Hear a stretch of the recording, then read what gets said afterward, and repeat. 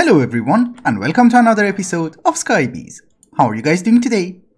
How's life? Very good, very good. I'm very happy to hear that. In between the episodes, I did a little bit of work. So, I did upgrade our blood altar so it's much more efficient. It's still tier 3, but we have more runes of sacrifice and we have runes of capacity. So when I stab myself, we get a lot of blood. I also made a very small expansion to our astral sorcery area so that we can have attunement. And I expanded our apiary area because we want to have some centrifuges. I tried the pixel art, it's not working. Anyways, the most important thing that I did is in the nether. Actually, we should take some gold, because I have completed the bartering system.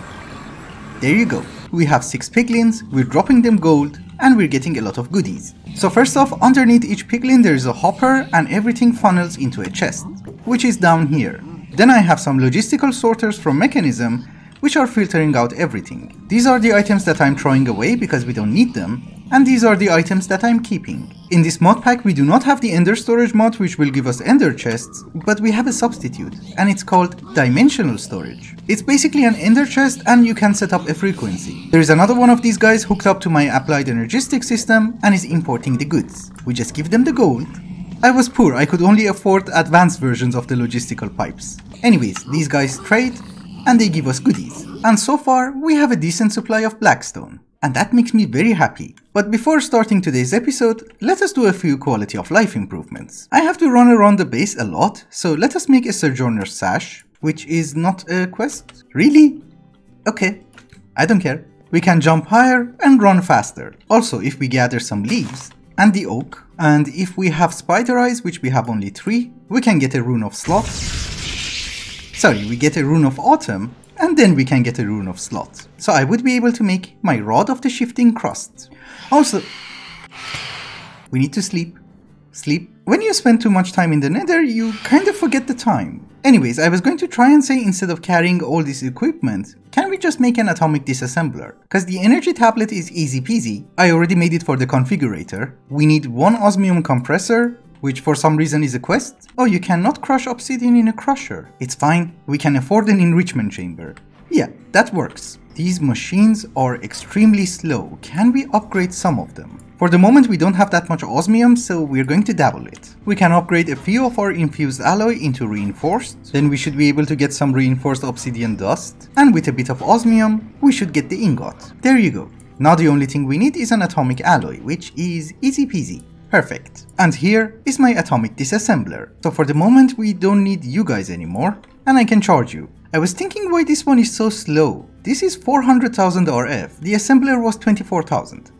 Okay, can we put you on super fast mode? Yes.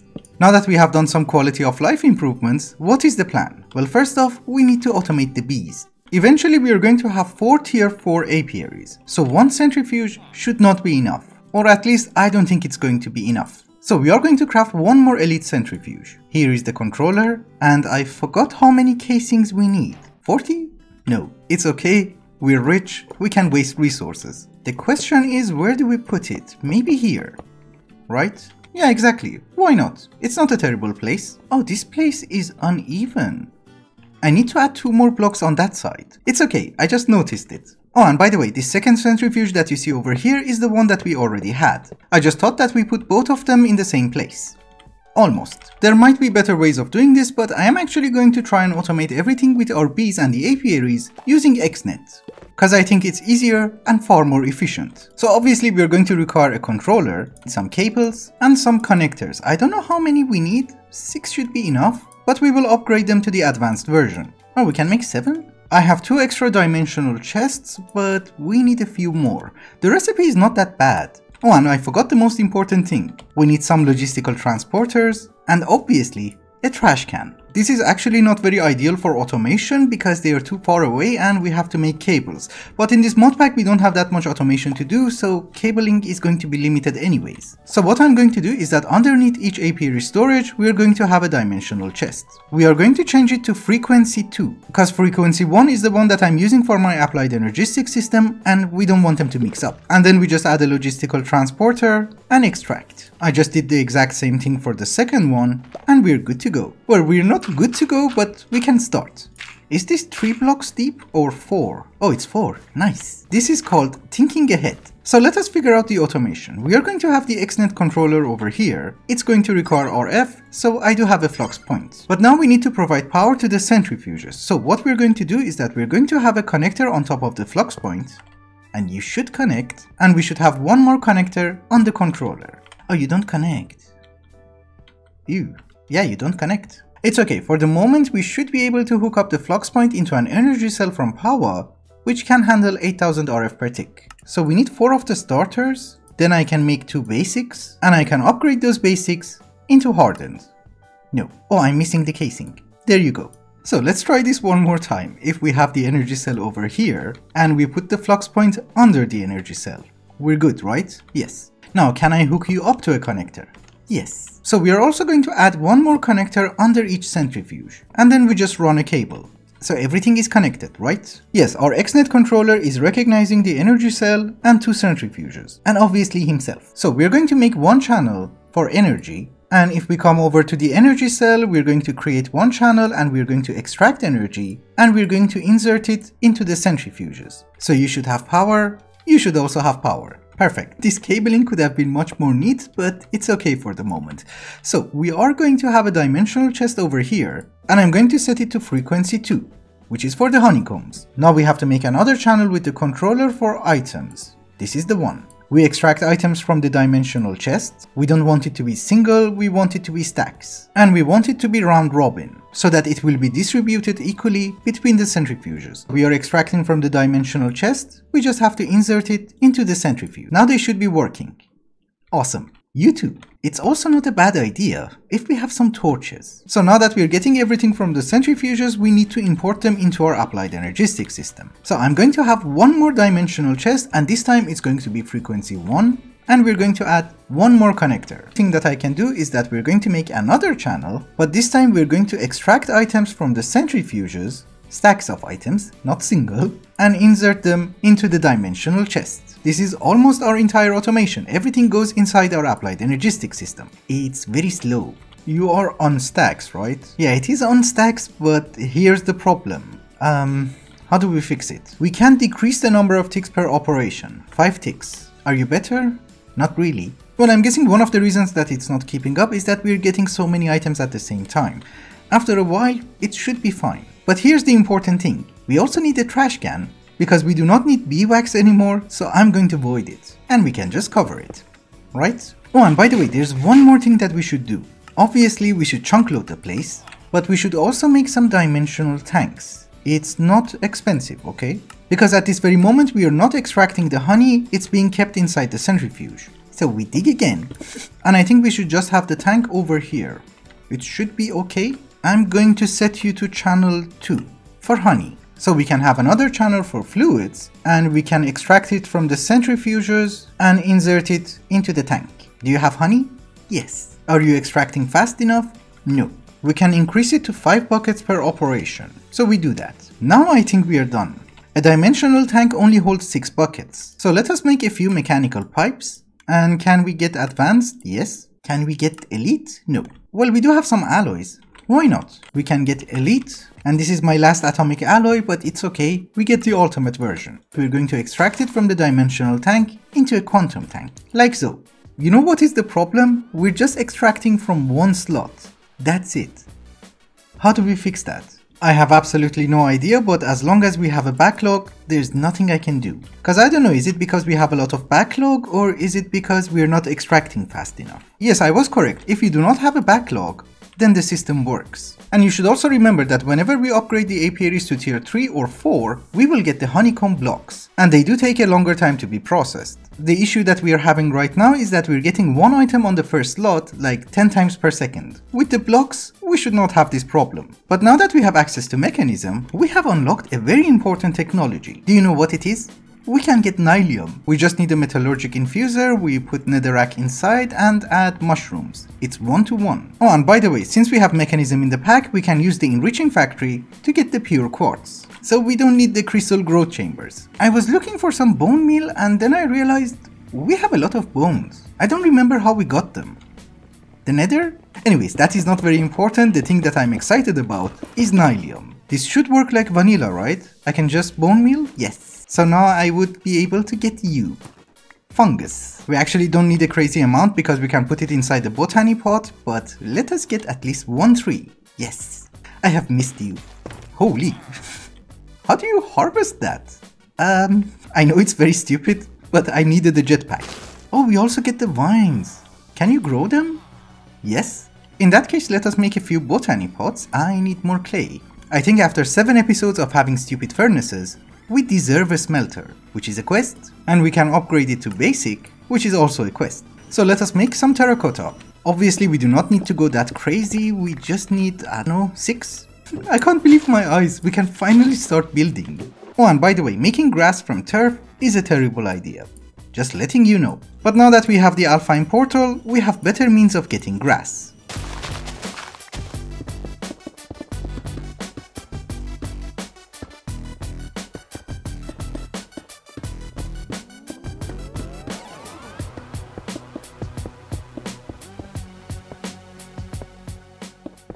Now that we have access to Blackstone, I did a little bit of building and we can dabble our apiaries. Which is really important to us because I want to finish everything to do with bees today. I also try to work a little bit on our applied energistics area, the block palette is not final, the design is not final, so ignore it for the moment. One very important fact, the apiaries that we have right now are tier 2. And the reason that I did not make a tier 4 was that we need a lot of grass. And basically I was incredibly lazy to get a lot of grass.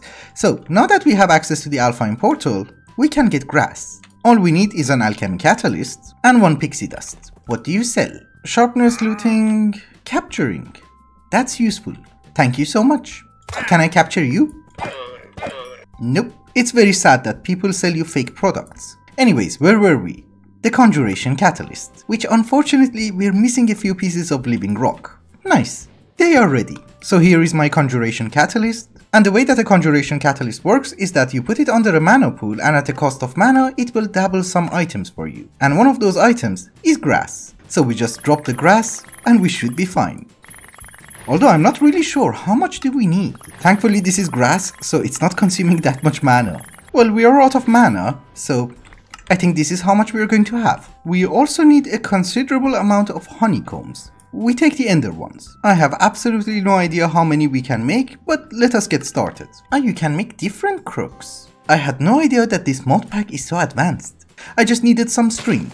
That's it. The main reason that I wanted string was to make some beehive frames, because I'm not keeping the vanilla honeycombs and apparently I'm voiding them. And in order to make a beehive, you need the vanilla version. But it's okay, for upgrading it, any honeycomb will do. It's not much, but it's a good start. Now is the part that we need a lot of grass. Actually, we now have a little bit more mana and I can use some more grass. So tier 2, tier 3, and don't you worry, the only thing that we're missing is honeycomb blocks. And there is a stupid amount of it everywhere. We can make 50 of the tier 3. Okay, either I'm making too many beehives or I underestimated how much honeycomb we need. Don't really know which one it is. Yeah, I think I underestimated how much honeycomb we need.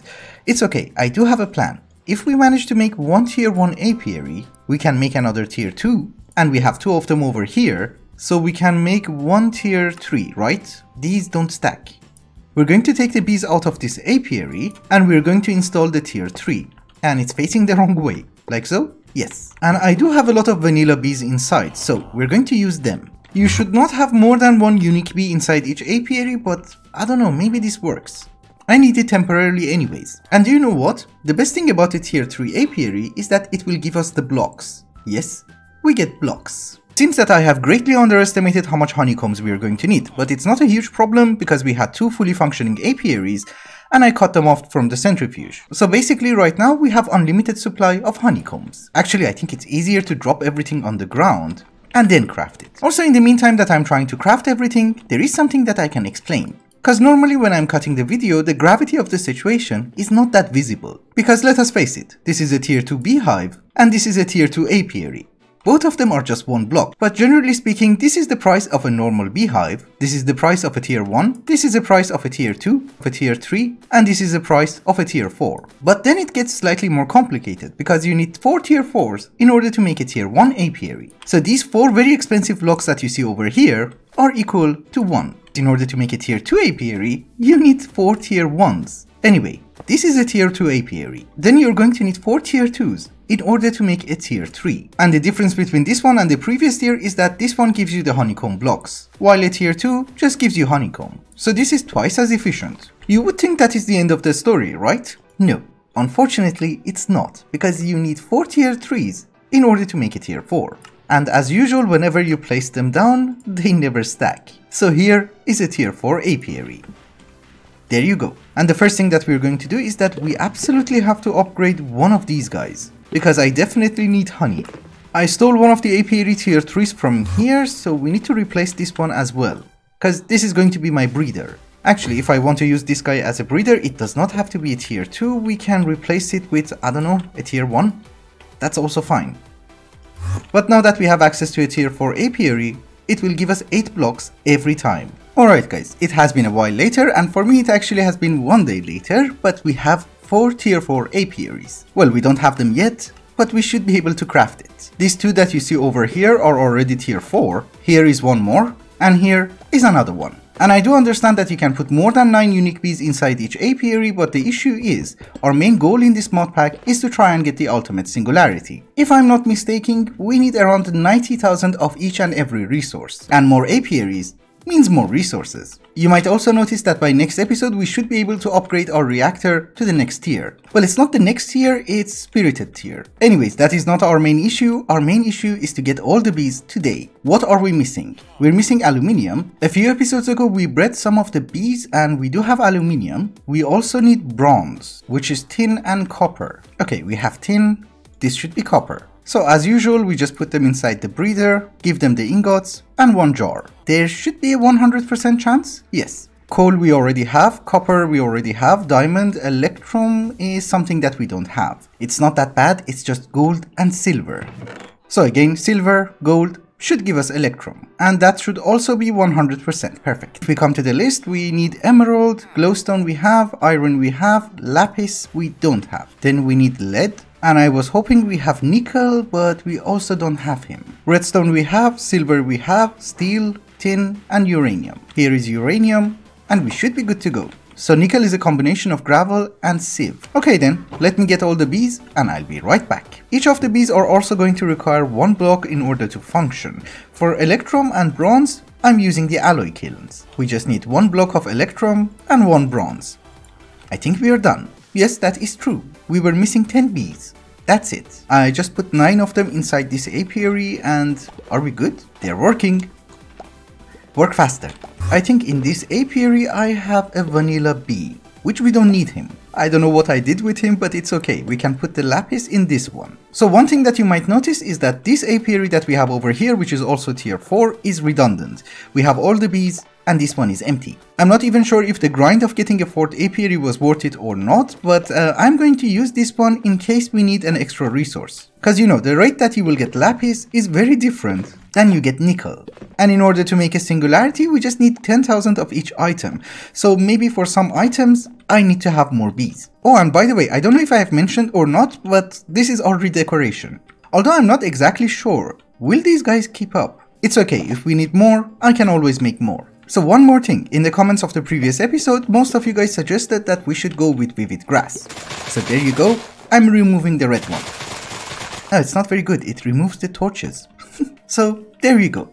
And just in case you're wondering, this is how fast we are generating resources. I'm happy with that. Anyway guys, I think it's also a good time to wrap up the episode. Today we did manage to get all the apiaries, get all the bees, and we will have all the resources. That's a good achievement. Anyways, thank you so much for watching, and I hope you enjoyed it. Till the next one, bye bye.